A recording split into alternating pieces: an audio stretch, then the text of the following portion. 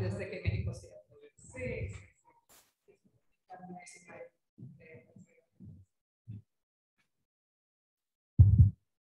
Good evening, everyone. As Executive Director of the Mexican Cultural Institute, it is my privilege to welcome you here today. We are delighted to have you with us this evening to share in our series, Age of Revolutions, Rethinking Mexico's Independence from a Hemispheric Perspective. Thank you all for coming and from logging in online. 2021 marks the bicentennial of Mexico's proclamation of independence throughout the month of September. Mexico's proclamation of nationhood rippled across large swaths of territories in present North America, California, and the whole Southwest, as well as Central America. We should also remember that this year, many other Latin American countries celebrate 200 years of independence. This was an age of American revolutions, to borrow a term coined by historian Caitlin Fitz, present here today. It started with the Declaration of Independence in Philadelphia in 1776 and ended in Chuquisaca in 1825. But we are also here to celebrate National Hispanic Heritage Month, recognizing the achievements of Hispanic American and Mexican American communities. Their contributions to the history and culture of the United States, Mexico, and North America as a whole cannot be understated. The observation of Hispanic heritage began in 1968 as Hispanic Heritage Week under President Lyndon Johnson and was expanded by President Ronald Reagan in 1988 to cover a 30-day period. It was eventually enacted into law on August 17, 1988. I believe that exploring our shared past and history is a very important aspect of this month of observation. To that end, we welcome scholars, students, and performers to delve into our shared past and culture, starting a conversation between public history and cultural diplomacy to explore the meaning of independence as a shared experience across the Americas. This shared experience was not merely one of conflict, but also of mutual admiration and collaboration among nations in the hemisphere. This series of public programs is the result of an exciting binational collaboration with university partners in Mexico and the United States. The program is hosted collaboratively by the Mexican Cultural Institute of the Embassy of Mexico in the United States, the Latin America in a Globalizing World Initiative at Johns Hopkins University, and the Instituto de Investigaciones Históricas, UNAM. We would like to thank these institutions for the spirit of collaboration and teamwork. The event will conclude with a day-long virtual conference on September 27th, hosted by the Instituto de Investigaciones Históricas de la UNAM. This virtual conference will highlight consolidated and emerging scholars working on Mexican independence and will serve as a springboard for future collaborations between the Instituto de Investigaciones Históricas and the Mexican Cultural Institute. We would like to thank the director of the Instituto de Investigaciones Históricas, Dr. Elisa Speckman, and her predecessor, Dr. Ana Carolina Ibarra, along with her team and staff at the Institute. Their support has been invaluable. Special thanks to the scholars who traveled to be here, but also to those who are connecting virtually or joining us from the DMV area. That many of you have taken the time to be here serves as a reminder of just how important our cultural bonds are. Thank you to the speakers, moderators, musicians, dancers, and chefs, as well as to the teams of the institutions that made all of this possible. Thank you to all the attendees and the audience. Your presence here today, online, will certainly enrich this conversation. Without your support, our efforts would not have found fertile ground. Thank you, and welcome to the Institute.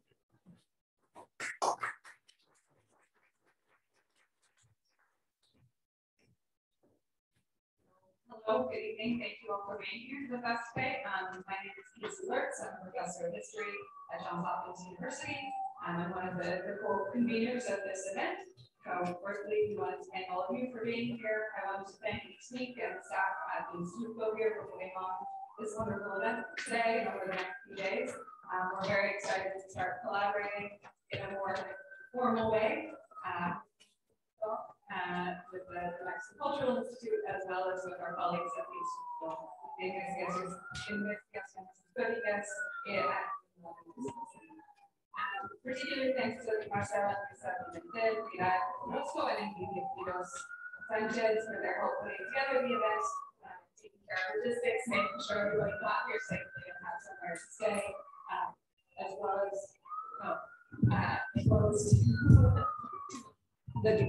our executive director, Isnik, for her kind introduction and for making all of this possible today. So I am pleased to present our first panel for our first conversatorio, our first conversation, which is on Mexican independence in Latin American perspectives. And we hope that you'll be able to join us over the next few days for the following conversations on independence in US and Mexican contexts, as well as on commemorations of Mexican independence in the United States and in Mexico. So today I'm pleased to welcome three wonderful scholars to the stage with me. We have Marcela Echeverri Munoz from Yale University, where she's an assistant professor of history. She's the author of Indian and Slave Royalists in the Age of Revolution, Reform, Revolution, and Royalism in the Northern Andes, 1780 to 1825, and innumerable articles, book chapters, and special issues. She's currently working on a book that will recast Gran Colombian slavery and anti-slavery in the 19th century as central to understanding the meanings of freedom in the Atlantic world. Next to her, we have Jordana Dim. Professor Dim is a professor of history at Skidmore College, author and editor of numerous books and special issues, including From Sovereign Villages to Nation States, City, State, and Federation in Central America, 1759 to 1839, Las Declaraciones de Independencia, Los Textos Fundamentales de las Independencias Americanas, and Centroamérica durante las Revoluciones Atlánticas, El Vocabulario Político. And finally, we have Alfredo Ávila, who's a professor of history at the Instituto de Investigaciones Históricas at the UNAM. He's written extensively about Mexican independence in various contexts, including working with Professor Dim and one of our speakers tomorrow, Professor Erika Pani, on the volume Las Declaraciones de Independencia, Los Textos Fundamentales de las Independencias Americanas, as well as the Diccionario de la Independencia de México and Para la Libertad, los Republicanos en Tiempos del Imperio. We're going to start our conversation and from some very basic questions about how independence took place in Latin America, give you a sense of kind of a traditional history of what happened in the late 18th and early 19th century, and then delve into some of the ways that these historians and others are kind of complicating and rethinking the ways that independence played out across the Americas. So Professor Echeverri has kindly volunteered to do kind of a broad strokes of the process of independence across the Americas. So I'm going to hand it over to her to start us off. Thank you, Casey, and thank you. Do I need to turn this on? I don't need to do that.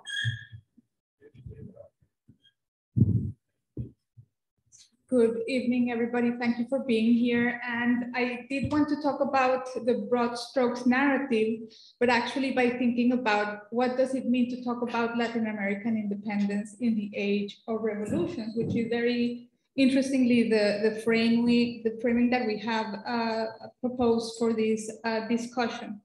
So to think about Latin American independence in the age of revolution is to really see it intrinsically connected to broader processes in the Atlantic world. And this means that we zoom out from the previously established narratives that were much more focused on nations, individual nations like Mexico, for example, to think about connections and transnational processes. A very good starting point for doing that actually is to think about the Napoleonic invasion of the Iberian Peninsula, which is precisely a way of linking Latin America or Spanish America and the Spanish Atlantic world with the French Revolution, which obviously had preceded it, but at that time they became linked. So when Napoleon Bonaparte invaded the Iberian Peninsula, he basically sparked an incredibly transformative process, which as historians we know as the monarchical crisis, the Spanish monarchical crisis, which was really irreversible, I would say, and had very deep connections with a process that could again be called the Latin American independence, in which during the 19th century, but in particular in that first decade, starting with 1808 until 1821 could be a good date if we want to commemorate specifically that year, Latin America really becomes a laboratory, some historians like to call it, of political experimentation, where various forms of government are going to be tried out, constitutions are going to be tested, and also multiple electoral processes are going to start developing and getting people from all classes involved. So what is really at the heart of this process, and I will say kind of the crucial words, it's really the emergence of popular sovereignty as the form of legitimating both authority and government.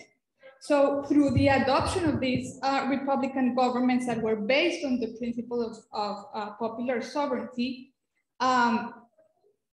we can look at three different layers of the transformations that I think are important for just laying out this very basic outline, which is the redefinition of, on the one hand, norms, on the other hand, institution, and finally, obviously, practices, right, across the board.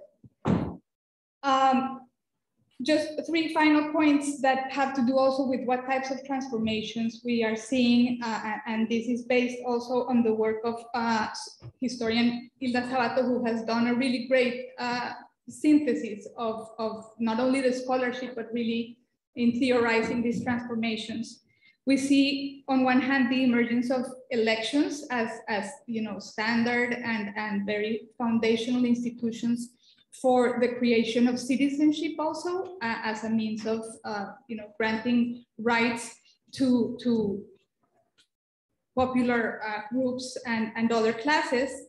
Also the emergence of armed citizenship, and this leads me to think about the question of military mobilization, which we tend to think much more about because of the question of the wars of independence, right? But we should also put this alongside the question of citizenship at the electoral level.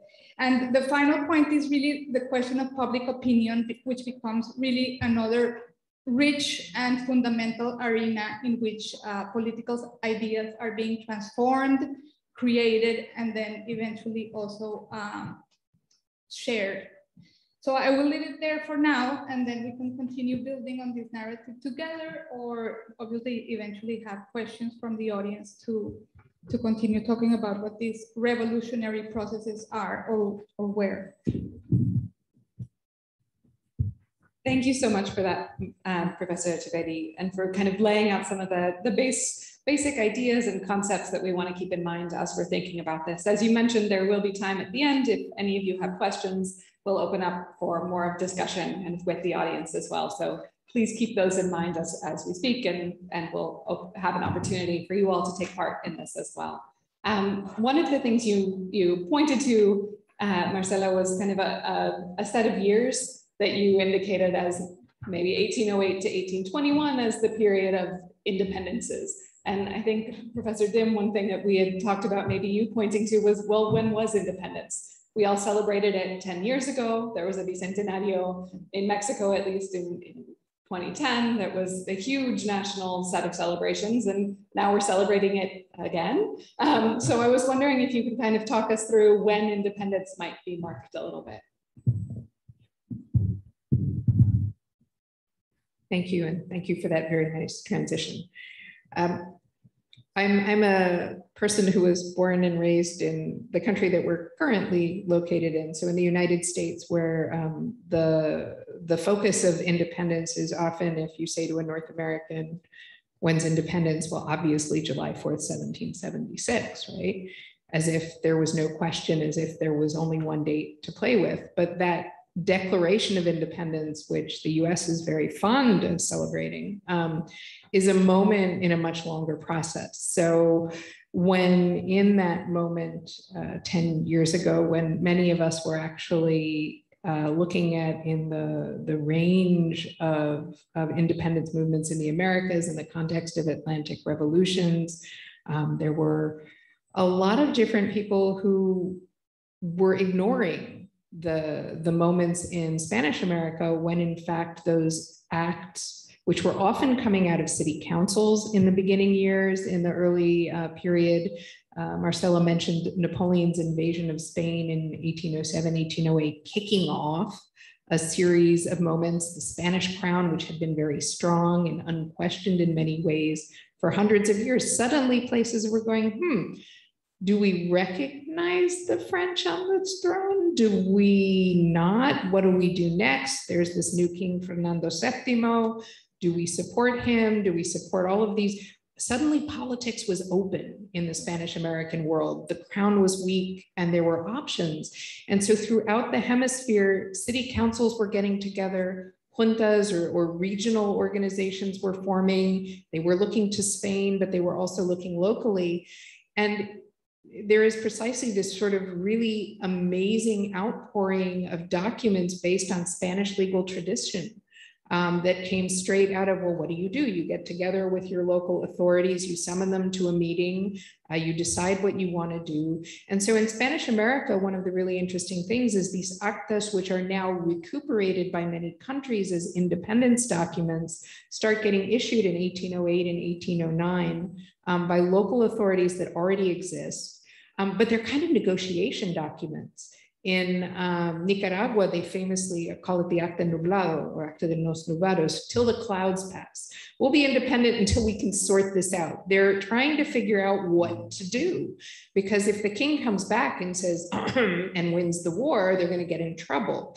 So in the Spanish American world, there's this really nice segue from the actas that happen in city councils to eventually to juntas, regional groups that are agreeing that they're going to take a policy and make a choice, to eventually by the time of around 1820 to 1821, when legislatures are being summoned, when the wars of independence seem like they're reaching outcomes that will lead to actual separation from Spain as the Madre Patria, suddenly it's legislatures, elected people who are issuing documents. And so the content as well as the form is changing. And for a long time, a lot of people said, oh, well, you know, they're just copying the US. They're not copying the US. They're actually pulling ideas from France, from the United States, from their fellow citizens, from the Spanish political tradition of constitutional monarchy that really takes off in around the early mid-1810s. And so you wind up by the end of the period with declarations that complain about Spain or complain that Spain is a bad governor because it's too far away. And the language really depends on what people want to achieve. And it's a process that goes on up until, if you will, the early 1900s. The bulk of the moment is really this moment where tierra firme, the mainland, becomes independent. But the Dominican Republic, for example, declares it celebrates its independence. Do you know who it celebrates its independence from?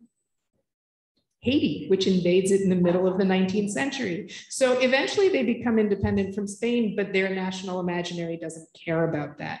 They're separate from Haiti. And Panama in 1903 is probably the last country to declare independence, again, from Gran Colombia, from Colombia.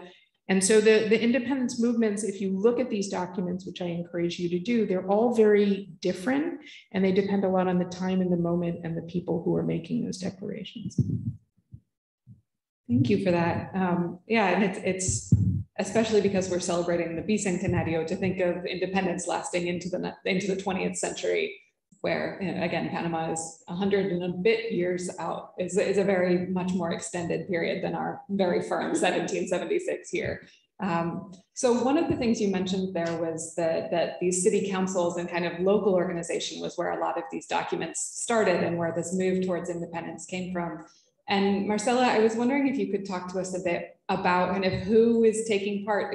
I'm not imagining, you know, in city councils, I don't see Bolivar sitting there. I don't see our kind of, you know, major important heroes of the revolution. Who are these kind of, are they elites? Are they non-elites? Are they kind of everyday people? Who's taking part, and how are people taking part in these revolutionary movements? Well, that's a really great question, because one of the things that we've been doing, all of us, you know, we really are representing here a very large community of historians that have been digging into this past and rethinking the independence processes. And again, one of the things that we've been doing is to incorporate different social sectors into the narrative of independence. So the city councils is a trickier question. The way you asked it, it might have been more of an elite population that nonetheless was in dialogue, partly because of the unprecedented nature of the process, right, of the moment, but also because there was a very large mobilization and people in the city councils did need people from the popular classes to become involved militarily in these changes and to be on their side, so to speak.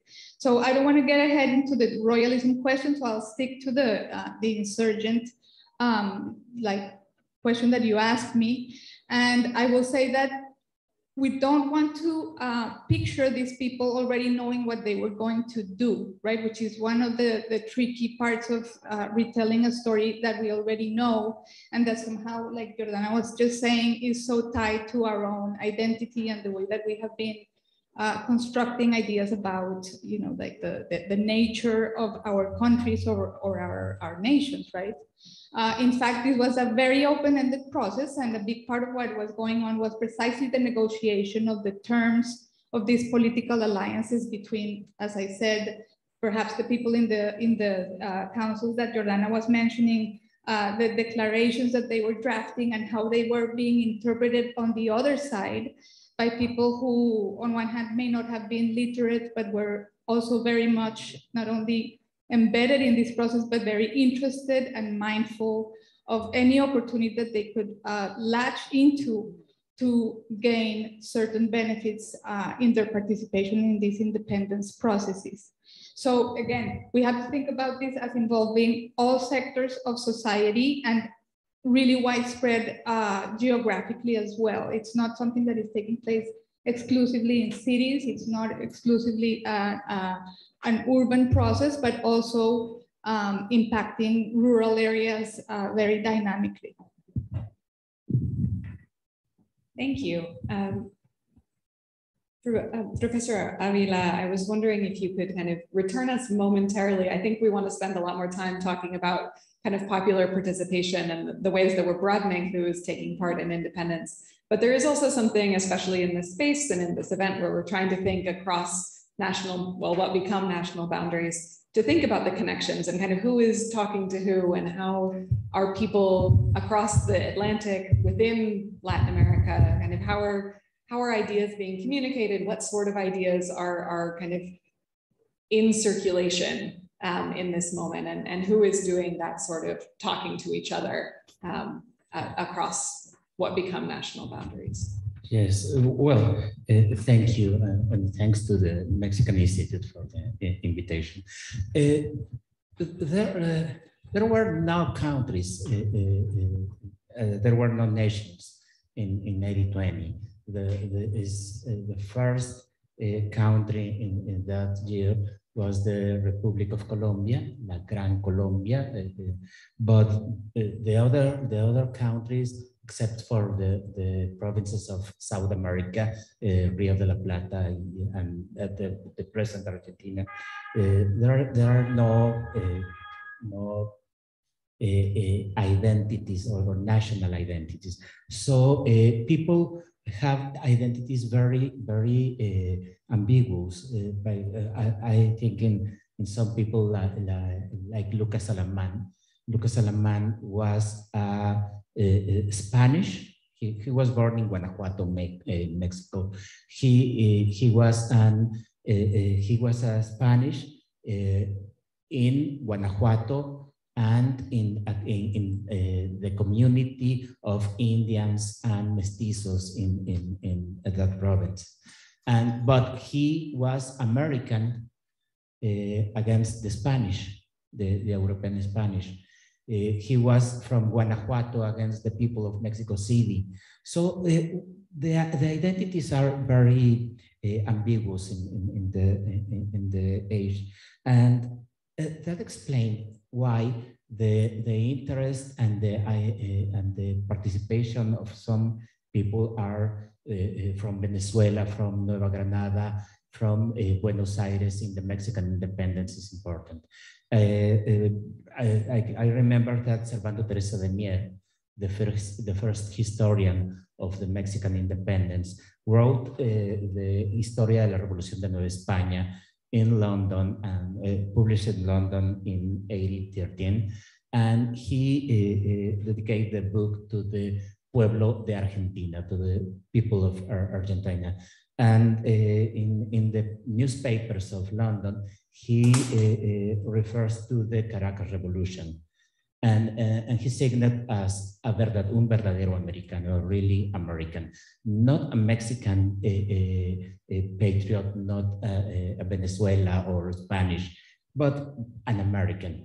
And this is important because the networks across the Atlantic world were most important that we can imagine it. I will tell you a little story. In July 13, 1821, the ship Asia arrived to Veracruz. It was the birthday of Juan O'Donoghue, the last viceroy of New Spain. Juan O'Donoghue was in the Asia, and when he come to Veracruz, he saw a port with yellow fever, with many deaths. The deaths were in the beaches because the place was searched by Santana, and the cemetery was outside the port, the city. So the people that they were in the beach and it was for the vultures and O'Donoghue knew that the old Mexico was in hands of the independent movement led by Agustín de Iturbide, and he also knew that the money of the Spaniards, merchants, were outside Veracruz, and the Colonel Santana prohibited the entrance of the money to the port. So O'Donoghue was negotiating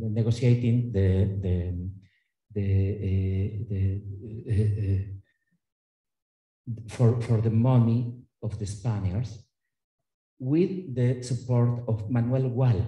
Manuel Gual was son of a former governor of Nicaragua and cousin of Pedro Gual, a partner of Fermín de Paul. Fermín de Paul is a Caracan liberal that contributed to the signing of the Tratado de Trujillo, the Treaty of Peace between the Spanish monarchy and Simón Bolívar.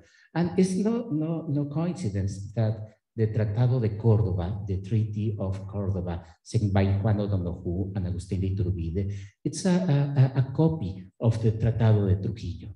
We can see the networks of families will have interest in the commerce, interest in the trade between America and Spain, that are trying to save some of the business for in front of the independence of Mexico or Colombia or Venezuela.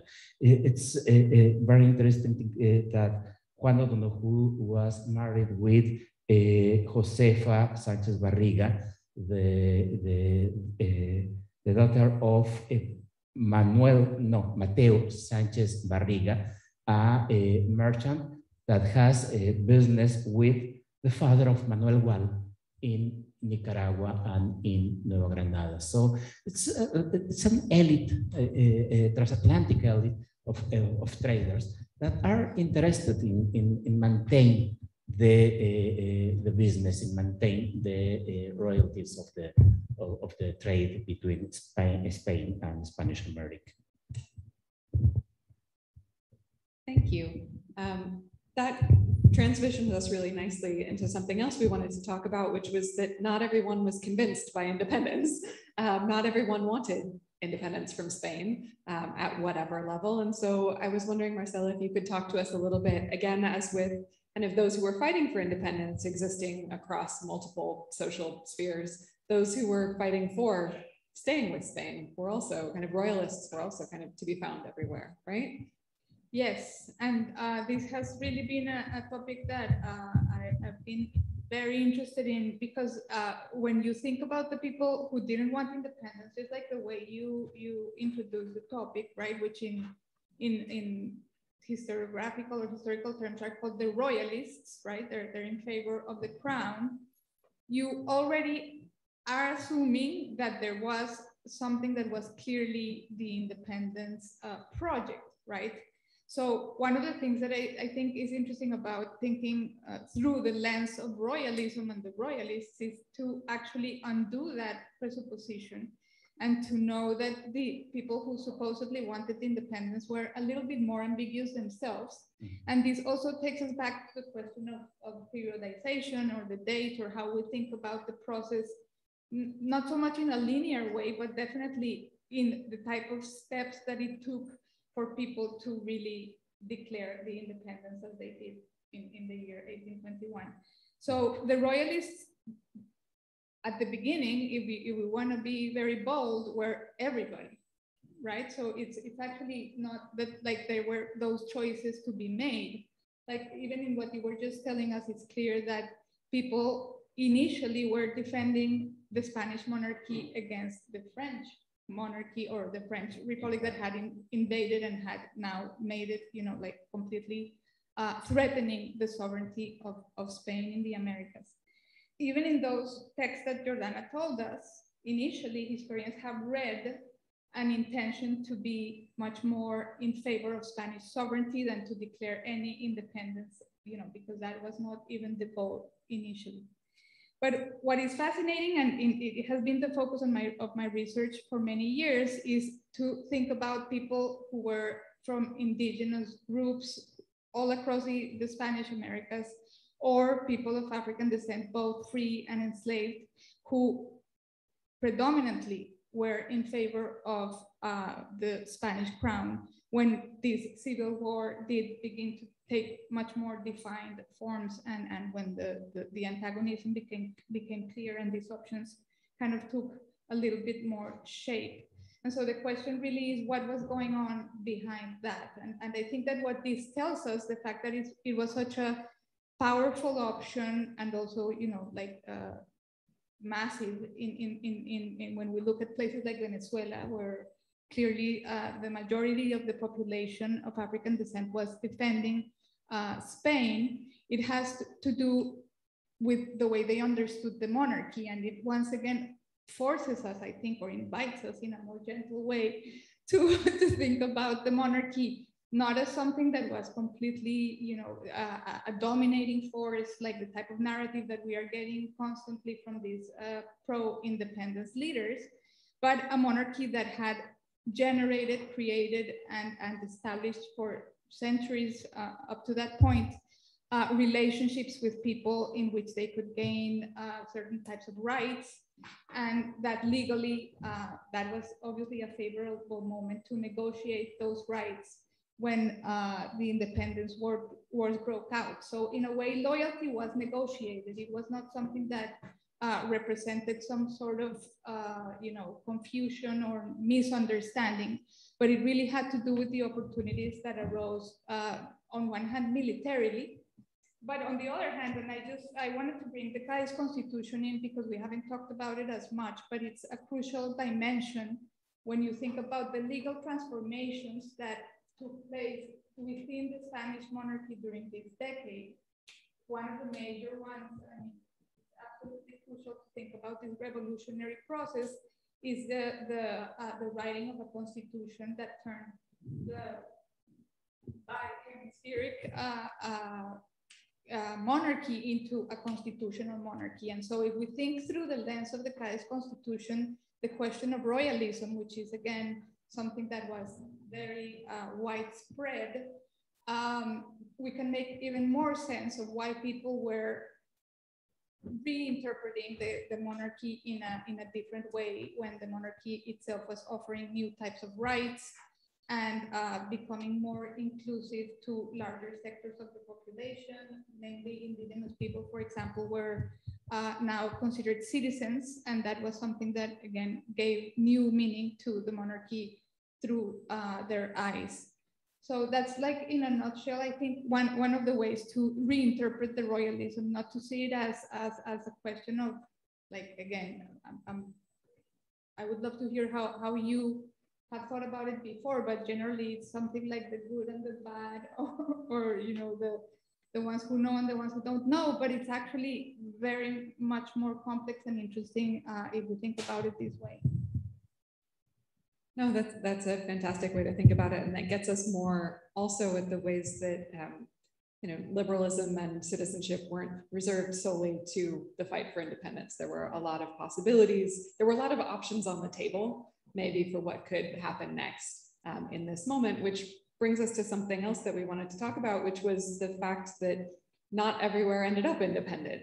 Not everywhere ended up a republic, but particularly, I think, Professor Jordana, you wanted to talk a little bit to kind of the cases of Brazil and Cuba, which are the two, and you mentioned Panama earlier, you mentioned other places that remain colonial in one way or another, but these two places, and Brazil and Cuba especially, I was wondering if you could talk us through why they don't take part in this process that we're seeing up in a nice GIF on the screen up there. They do and they don't. The problem with being a historian is I think none of us see things in black and white, and we like to take apart all the certainty that national independence days tend to wish to celebrate. So,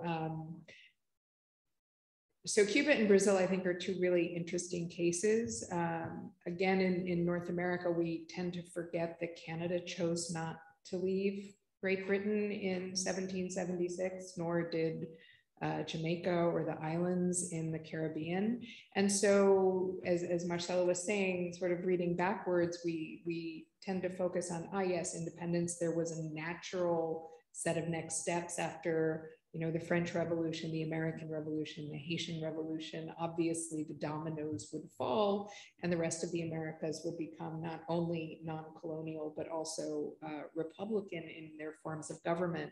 And Brazil is a really interesting case that Kirsten Schultz has studied in depth, as well as many others, in which the Napoleonic moment that we've been talking about, when the French invade both Portugal and Spain, the Spanish king goes off to spend a very cushy exile in a French chateau and comes back to his throne from there, whereas the Portuguese court get on a ship, or several ships, and supported by the British sail off to Rio de Janeiro, where they recreate the court life, bring artists, bring libraries, establish a really new center to their empire. And it's the first time that the European monarchs come over to the Americas, and in fact, the only time. And they passed this whole war where the Napoleonic moment in Brazil. In so doing, they raised Brazil to the same status as Portugal in the empire. Rio becomes the de facto capital of the Portuguese empire. And by 1820, the Portuguese want their king to come home, and he doesn't want to go back. And they have to call him back. And he goes, but he leaves his son and heir behind with the instructions that if it looks like things are getting dicey, this son, this prince, should declare Brazilian independence and achieve independence for Brazil, so that the Bragança family can maintain its connection and that sort of royalist sense. And long story short, very soon after the king leaves, the son, Dom Pedro, is compelled, looking at sort of the way things are developing. Portugal keeps trying to reduce the power of Brazil. So he gets out in front and he declares independence and is supported by the Brazilian elite. And Brazil is ruled by a monarchy until the 1880s, which is part of kind of our historical forgetting. So that constitutional monarchy, he follows the path like Spain did, adopts a constitution, retains slavery. Brazil is an economy that is based on slave labor, And in the end, it's not until the end of the 19th century Brazil abolishes slavery and also transitions to a democratic republic. So it's an interesting model. Mexico, where I'm sure Professor Ávila could talk more about that, in 1821 is also experimenting with constitutional monarchy. So it's not a foregone conclusion that you'll wind up with a republic. Cuba, I will just say in a word, chooses not to declare independence when all of these other places are doing so. And there are a lot of complicated reasons. Professor John Sartorius, I think, has written very extensively about this. But it doesn't mean that they're not participating, as Marcela has said, in all of these conversations. They adopt the Constitution of Cádiz. They're looking for political reform, but their economic system, their political, the power of elites is actually well served by Spain well into the 19th century. So it's not until many years after most of the mainland has cut ties that Cuba, which is also trading extensively, buying wheat from the United States, all sorts of things go on, but it's not until much later in the century that an independence movement wants to walk away from Spain. So it really is this rich moment of experimentation where the ties remain between all of these places, but they're choosing different paths towards serving their own people and making their societies work. Yeah, Alfredo, do you want to jump in on that? Because I think we would like to hear a little bit more about the Mexican context here and yeah, the ways in which not everyone thought republicanism was the way to go, even if independence was coming. Well, so there were many kinds of liberalisms in the early 19th century in Spanish America, and the monarchical option was one of those possibilities, and was one option for many people. In 88, Bernardino Rivadavia. Rivadavia in the 20s became the first president of Argentina, the minister of Buenos Aires and president of Argentina, and he proposed a monarchy for Rio de la Plata. Carlota Joaquina, the wife of João, the prince of Portugal and Brazil, proposed to be a queen or governor or regent or something like that to the Spanish American territories. And even in 1820, José de San Martín in Lima, in the negotiations in Miraflores with the Spanish authorities, he proposed a monarchy for Peru. He said that Peru was an older viceroyalty, and probably the Peruvians will be better with a monarch than with a king than in a republic. San Martin argued that the republic was good for Buenos Aires, Rio de la Plata, Chile, and Colombia, but probably Peru could be a monarchy. And the idea of monarchies and monarchies of the royal family, of the Spanish royal family, no any king, but the brothers of Fernando VII, of the King of Spain. That proposal was made in Europe also. In 1817, Álvaro Flores Estrada in London published a book on the Spanish-American revolutions, and he said that the independence is a good idea because in Spain were the absolutism regime of Fernando, and Americans and the Americanos were fighting for liberty, for rights, and equality. So independence could be a good idea for Americans, but he preferred, he said, that in America were constituted monarchies with Spanish kings, with Spanish princes. So in 1820, L'Abbé de Prat, a French clergyman, wrote a book about the same subject, and Prat said that Spain was in a terrible crisis. So Spain was incapable of reconquest the Spanish territories.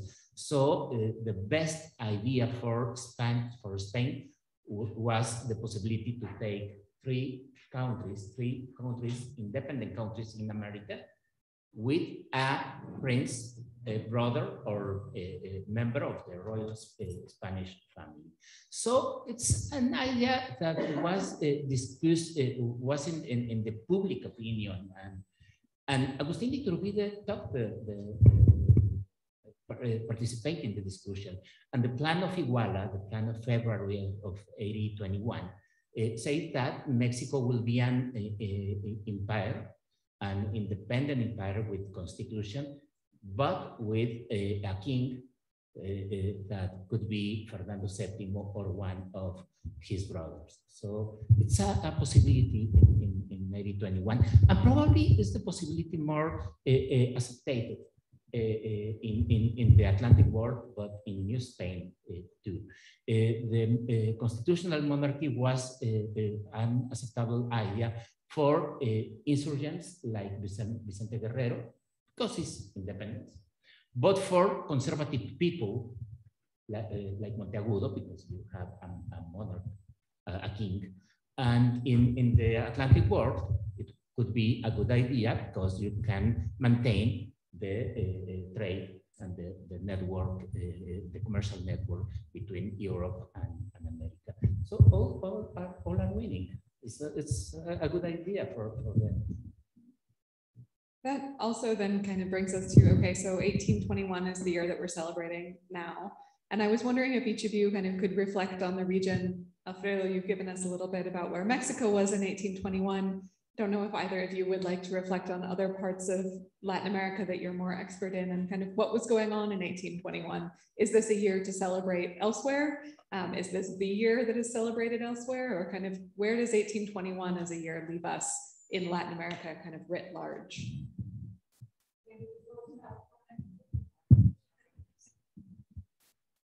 So fortunately, we're not going far in many senses. The Mexican independence movement, in fact, unleashed. Central America was also fairly conservative. It wasn't pushing for independence from Spain very much. It was very happy with the constitutional monarchy. It was happy with the chance. The elites were happy is probably too kind a word, but they were enthusiastic about having more say in self-government. They found that a Spanish system where they could elect leaders to go to Spain and participate in constitutional debates and cortes or parliaments, where they could have elected officials come together to offset some of the power of Spanish governors and Spanish courts in the Isthmus were good.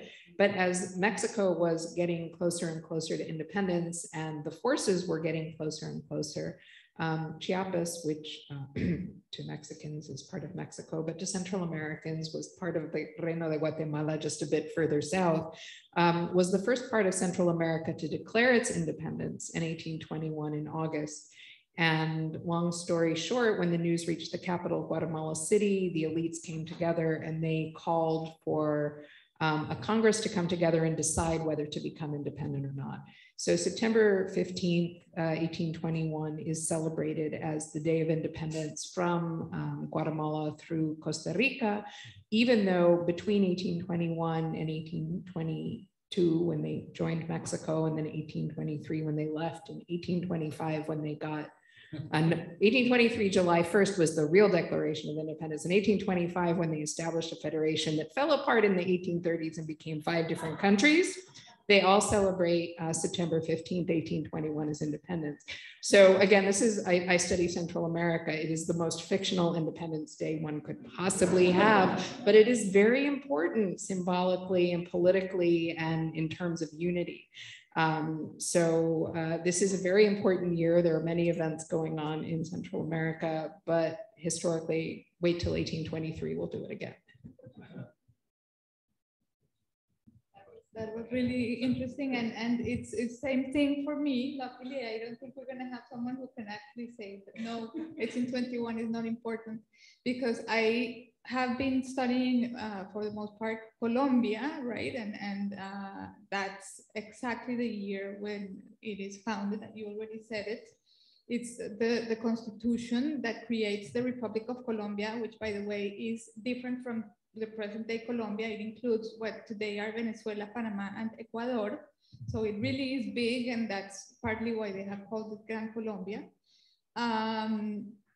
Very important constitutional process. We're also having, celebratory events around this constitution, partly to think about something that connects with what we were saying in relation to Cádiz and the Spanish constitutional experiment, which is that constitutional texts really gained a lot of, not just symbolic power, but like they were the means for really giving life to these new institutional forms and corporate experiments.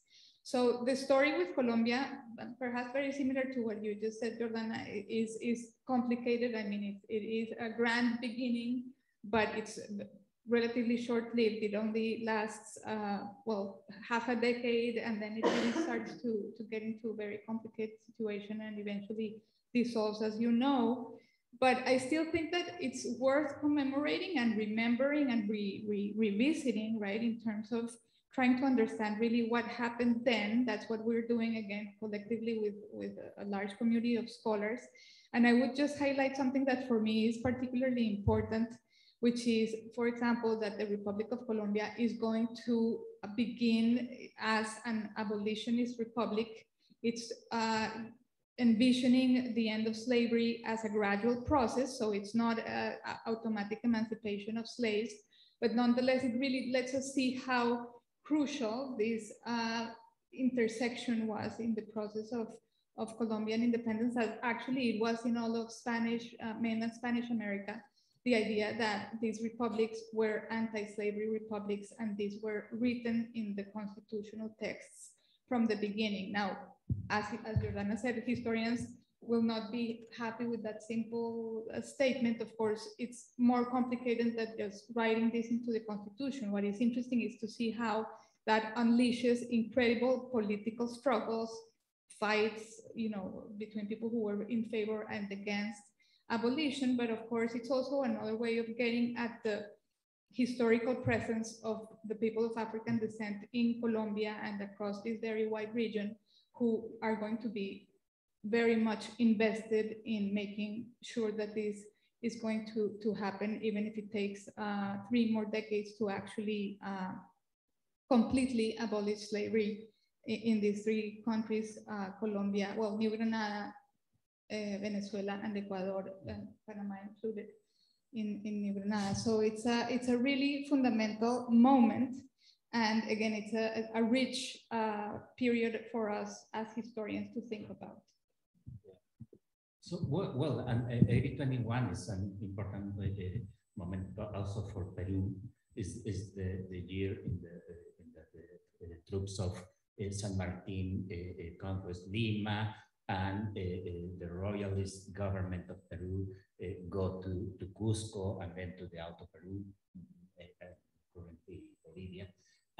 But I want to say that it's a very important year also for Europe. In Europe, in 1820, 1821, Portugal, Richard Spites did work about this years ago. It's a revolutionary time for Portugal, for Spain, for Naples, for Greece. So it's the 20s, the beginning of the 20s is a period of revolutions in the Mediterranean world and in the Spanish-American world. So I think that we can take a big picture of a world in changing in those years.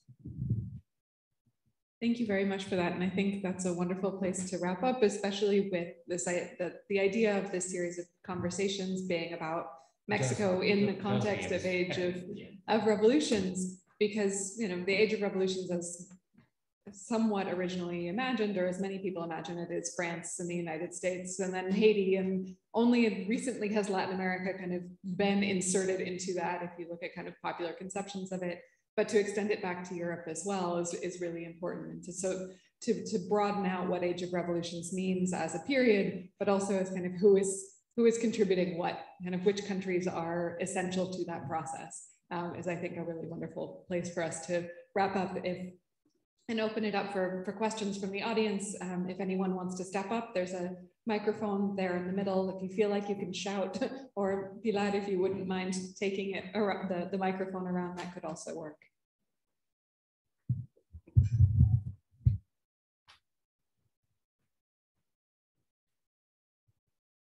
Well, thank you very much for your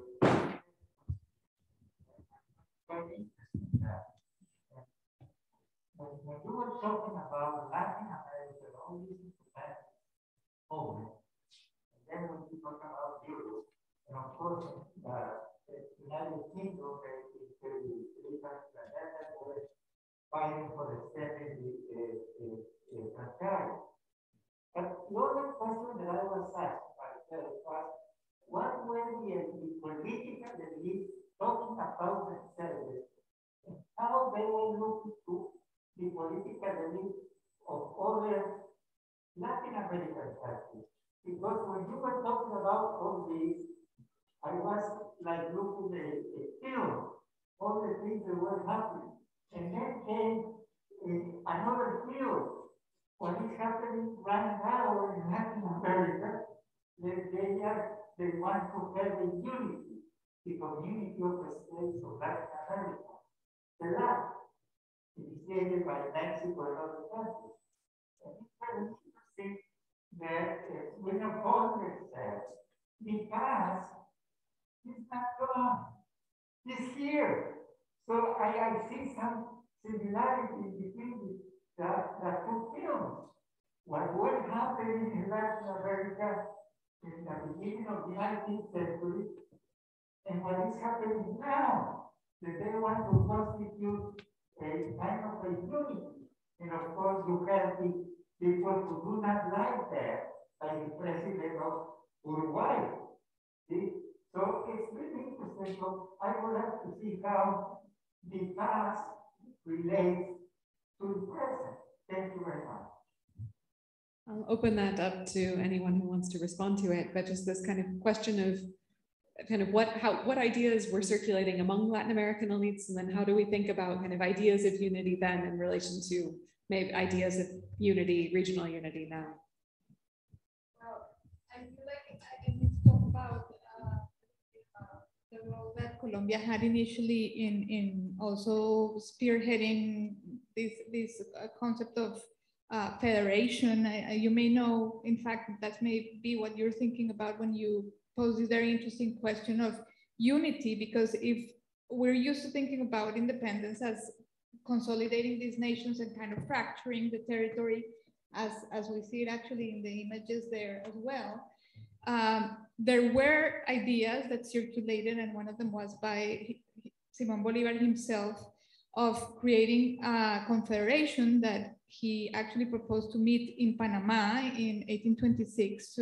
But he began with this idea, well, much earlier, and convoking or inviting people, making connections. I mean, this is a period also we have to think about very intense diplomatic activity between the emergent republics and the United States and also the countries in Europe, but in fact also among themselves, which is very important, I think, to consider what you're saying, that there was always the possibility of establishing a type of like supranational form of government that would allow these Hispanic republics to unite, in part to protect themselves from European aggressions. As we know, I mean, independence was always a very kind of a tentative kind of situation, and they had to be sure that they could be united in case of an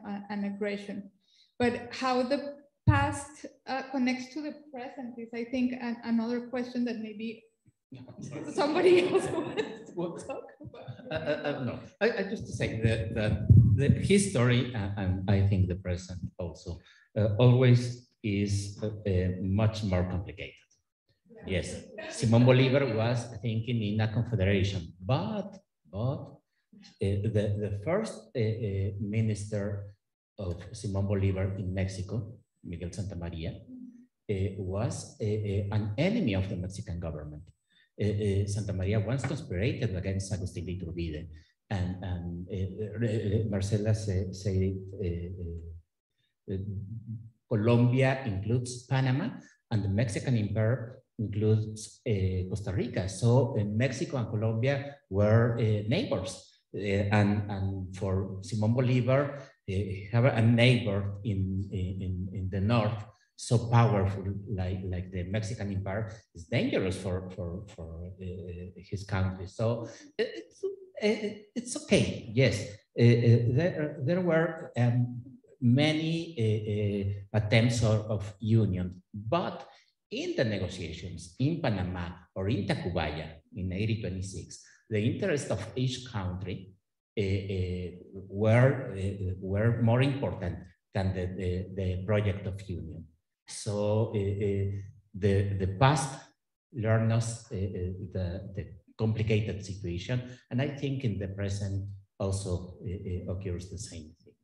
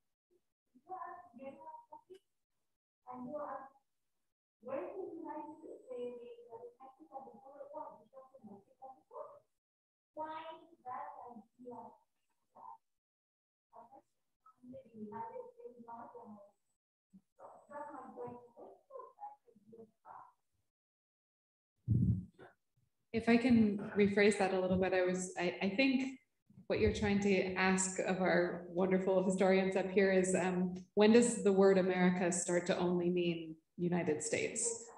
And is there ever, or kind of, is the conception of the Americas or of American as something more expansive? Does it have durability? Does it stop existing in a certain moment? Is there a way to think about America as beyond the United States? No, I remember when Miguel Hidalgo made the revolution in Guanajuato, he said that he was fighting for the independence of this America. This America, the America of the North, America Septentrional. And when José María Morelos convoked the Congress in Chilpancingo, he said the America of Septentrion, the America, again, America of North. And finally, it's in the 14th, when Morelos begins to employ the term America Mexicana, the Mexican America, or Republic, or the Mexican Republic. But it's later, it's in the 14th. No. So, I don't know, there were no national identities, but also there were identities in the provinces, in the regional identities. But when the Mexican Empire fell, the subsequent country was not a republic, was a lot of provinces, of independent states. Yucatan, Oaxaca, Jalisco, Puebla, but also Chiapas, Guatemala. Don't forget that with the fall of the Mexican Empire, was born two federal republics, no one, not Mexico, the Mexican Federation and the Central American Federation. Because the identities, the regional identities were very important for those people. Jordana, you have... I can't tell you when it ends, but one thing just to think about, that term Americanos was used against Españoles, right? So there's a long-standing tradition in the Spanish American world of those people, particularly of European heritage or a mixed heritage, identifying themselves as Americanos and not Europeos. And so part of the reason I think that term was so important in this period is that was something that those who were fighting for autonomy and later sovereignty shared, which was more local power, more regional power against Spanish power. So it really is this interesting question, and the United States participated in Bolivar's conference, begrudgingly, didn't want a federation, but they were Americanos in the same way where their Europeans were British. So in some sense, Americanos actually works for the region, but it's true that somewhere along the way, right, well, somewhere between 1821 and 2021, something happened, and I guess I'm not sure when. We need to start doing some of the like large-scale textual analysis that is possible now with digitized newspapers and see when one term stops and the other starts. Do we have? Yeah, exactly. I know there's too many different Americans.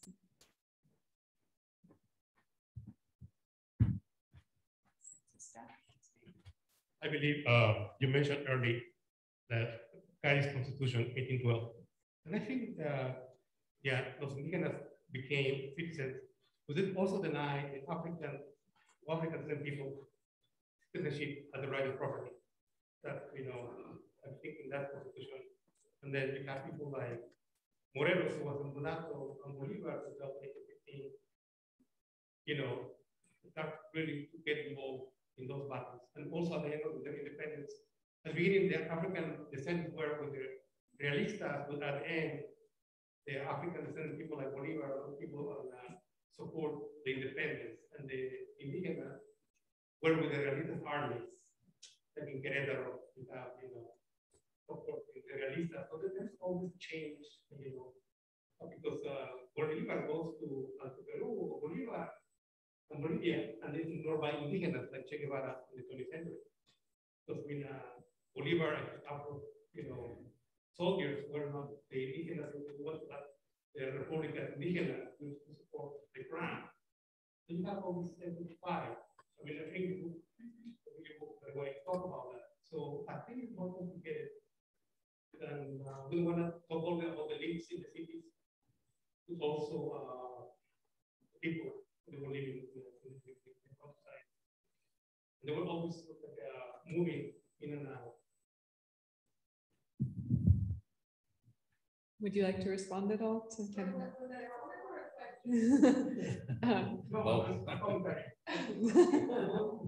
No, I really like that your invitation to talk more about the question of indigenous participation, because first of all, one of the things I understood you were saying is that it's incredibly varied, the way that not only indigenous people existed. So when we say that word, we're all obviously using a shorthand for something that is really incredibly diverse geographically. Like there's different types of belonging. There's different types of positions vis-a-vis the monarchy. For example, there's indigenous people who are much more, if you will, integrated into the monarchy economically and politically. There's people who are still relatively on the margins and maintaining a larger degree of autonomy. And it's interesting that even those people, which is might be the case of in Chile, for example, might have been willing to go in favor of the monarchy at the moment of the crisis, in part because circumstances were always changing, right? And so I think, I'm not sure if it was one of you just said something when you were saying like, these identities are relational, right? So it really depends who you are confronting. That is going to really define also your loyalty or the types of alliances that you're willing to make. But I think you said something else, like connecting the Cádiz Constitution to the Colombian Constitution of 1821. That is interesting to remark as well, which is that yes, some historians have argued that Cádiz was much more generous than the constitutions that came later, and that the Spanish American republics are going to kind of redefine the exclusion of indigenous people. And that's why the history, I mean, it's almost like a moving target, if you will, of this question of indigenous citizenship in Latin America. And of course, when you think about that problem, it's not just what the laws are saying, but what the indigenous people themselves are doing with the laws, in dialogue with the laws, and then obviously to change them or you know, to engage with them. So I think that there's multiple dimensions to that story, and all of them are quite important. So thank you for that point.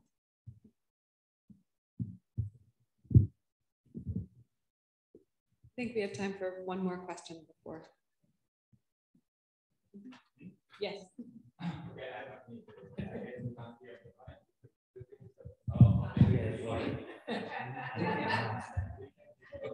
I would like the three of you to engage in a little bit of counterfactual history if you want to. You don't have to.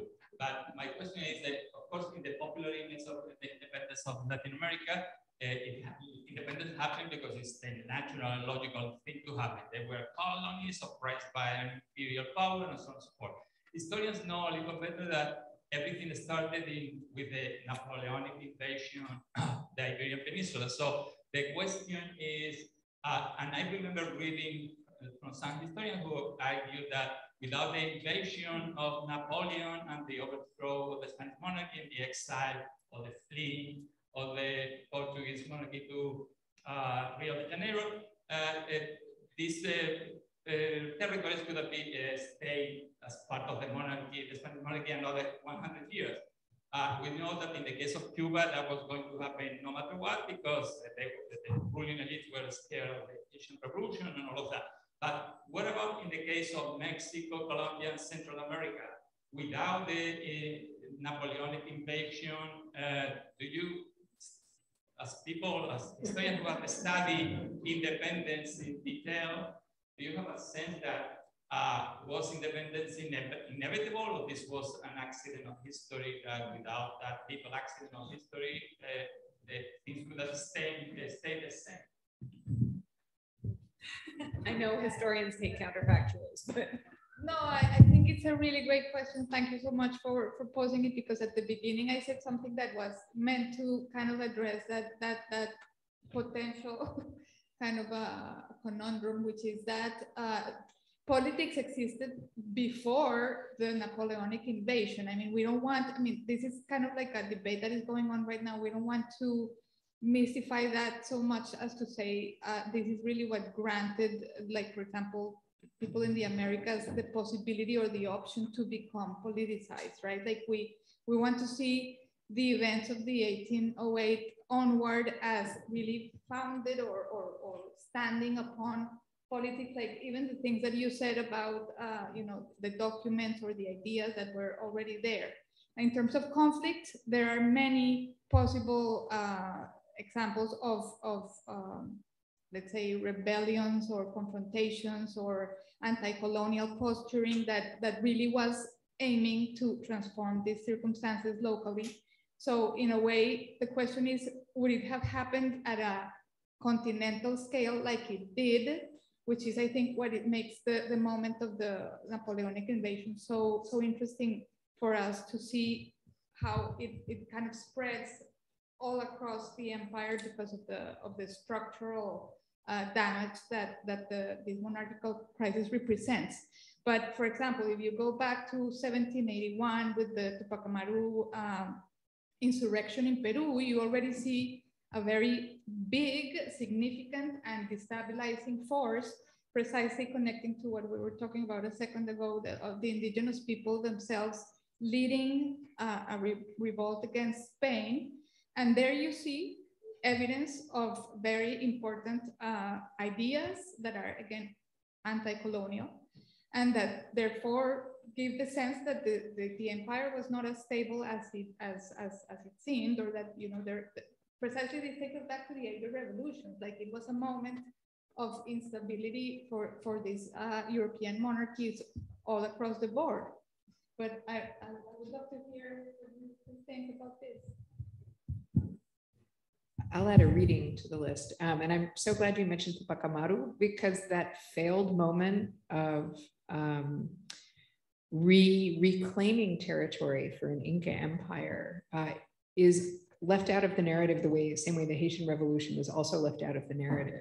And the story of Spanish or Latin American independence changes enormously if that's the starting point, instead of the French Revolution or the American Revolution. And I was taught that by a bunch of high school students in Chicago this spring, where I was trying, like, well, how is this really a revolutionary moment? They were interested in social justice.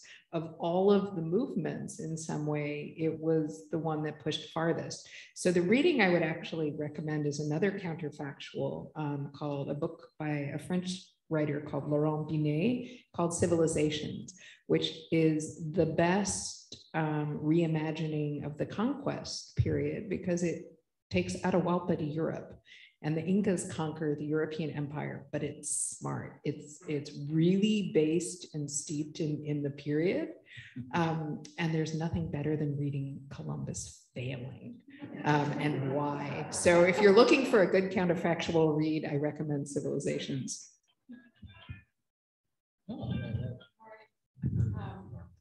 Well, I think we'll wrap up there for now. And I wanted to thank again all of you for your generous questions and for taking part tonight. And of course, to our wonderful panelists for taking part in this conversation. I learned a huge amount, and I think it's going to generate a lot of conversations going forward as well. So we invite you all to join us in the next room over for some music and some cocktails and snacks if you would like to. So thank you again for joining us, and we hope to see you in the next few days too.